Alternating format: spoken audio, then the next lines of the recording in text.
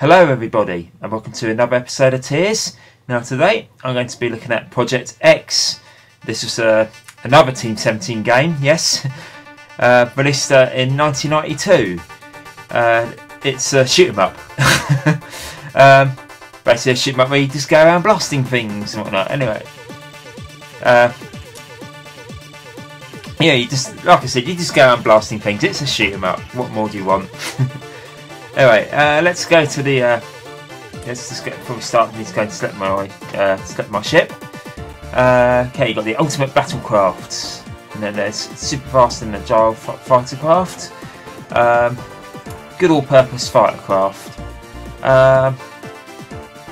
Let's go for the ultimate battlecraft. Want some good weaponry.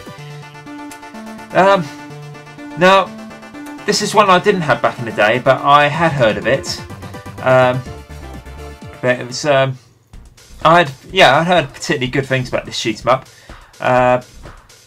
I started playing this one a few years ago on emulation, and what can I say about this? It's a good shoot 'em up. Don't get me wrong, it's a good shoot 'em up, but it's not the best. For reasons I will explain later. Okay, so it's just loading up the first mission here. Yeah, it takes a little while to load up. And here we go. As you break out of hyperdrive, you realise your first mission is to reach the planet itself. Rix is situated at the end of a tricky sector. Enemy forces have been alerted, and be cautious of the asteroid bolts on approach. Yeah, I have to say that quite quick because it goes away pretty quickly. And here we go. Get ready, player one. Now, as you see, it doesn't look too bad. I think the ship looks a bit cartoony though. No, I like that there. I love all the speech. That's probably the highest point about this game is the sound. It's the sound. As yeah, as with most of the games, the sound in it is really quite impressive. Yeah, it's got good music. Sound effects are impressive. There's a decent amount of speech in there as well.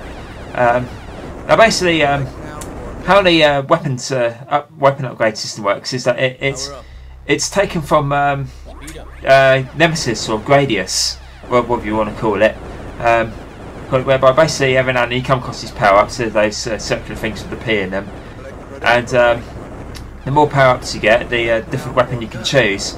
And what you do is you press it, basically at the bottom there you can see all the different types of weapons available. Every time you pick a power-up, the next one along will light up. And you can press the space bar and you'll get that power up. But like I said, this game is not perfect, and I shall explain why now. It's got the same kind of problem that Disposable Hero had, in the fact that it's a good shoot 'em up, but it's absolutely bloody hard. But I mean, you thought Disposable Hero was hard. This one is taking the piss. It really is. It's absolutely, it's really rock hard to the point whereby I struggle to get off the first level. At least in Disposable Hero I can get up to like level 3. But you know, even the first two levels are quite a challenge. But this one, oh my god. Like I said, I struggle to get off the first level. I really do struggle with this one. It's really tough. I think that's the only real thing that kind of lets it down. I suppose, you know, it's okay. Yeah, some people say it's good. It's a good challenge, but the problem is with this one is that there's so much going on screen to the point whereby you just cannot upgrade your weapons properly because you've got no absolutely no time at all to reach over to hit the spacebar, because there's just so much going on that by the time you hit the spacebar, you're dead. You crash into enemies and stuff. So so that's my problem with the game. It's difficult to the point whereby it makes it makes the player not be able to play the game properly, because they can't upgrade their weapon system properly, because the fact that there's just so much going on screen that they're just totally focused on trying to shoot the baddies down, and they have to completely forget about the weapon system, which is there. So in a way, the difficulty level is detracting from the gameplay, if you know what I mean. So yeah, that is probably the one thing that I found quite annoying this game. It was not that. It's the fact that it's overly difficult. It's too challenging. I wouldn't say it's incredibly frustrating game, but it can get frustrating when you die. When no matter how many times you play the game, you just end up dying on the first level. Which for me, it can increase the level of frustration. But like I said, I'm not saying this is a terrible game. It's got a lot to it. I do like the. I think the enemies are particularly quite interesting. The power-ups are really quite cool. Like I said, I just wish the difficulty levels. I just wish the difference between the gameplay and the difficulty levels more balanced. And sadly, it isn't really.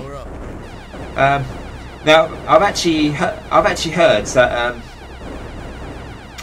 Team 17 did actually listen to a lot of the criticisms that that a lot of people had, and the following year they did what they did with Alien Breed, and that was released a special edition version of the game. And apparently that's meant to sort out the issues of the difficulty level and things. I haven't actually played that version yet, so it'd be interesting to see what it's like, in terms of the difficulty. But this is the original one. But yeah, this is like I said, it's a potentially really good shoot. It's a potentially good shoot 'em up. But it's just spoiled by the fact the difficulty level is too high, and it just makes the game, more difficult than it really needs to be. And like I said, you can't upgrade your weapons properly because you're just so fixed on just trying to shoot them down.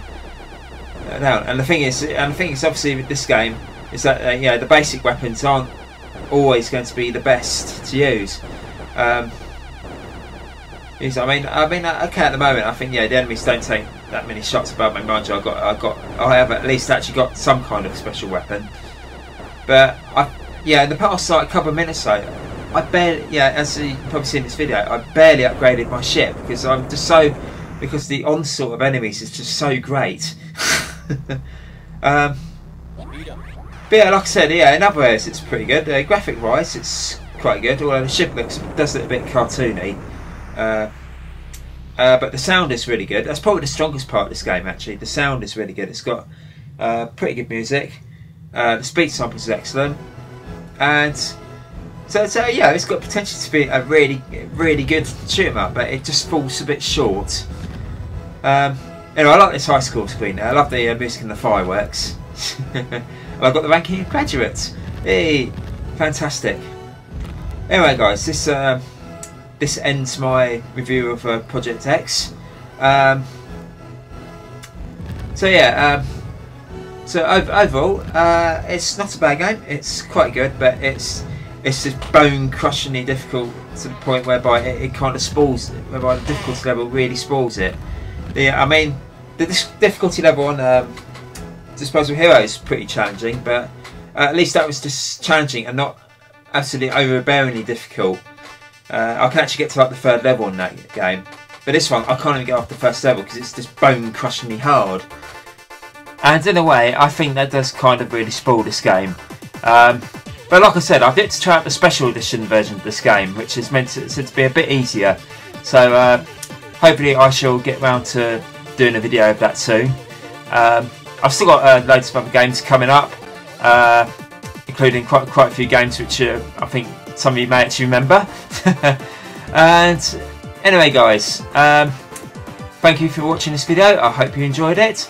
I'm going to give this game 3 out of 5. It's a good game, let down by the fact it's just painfully difficult.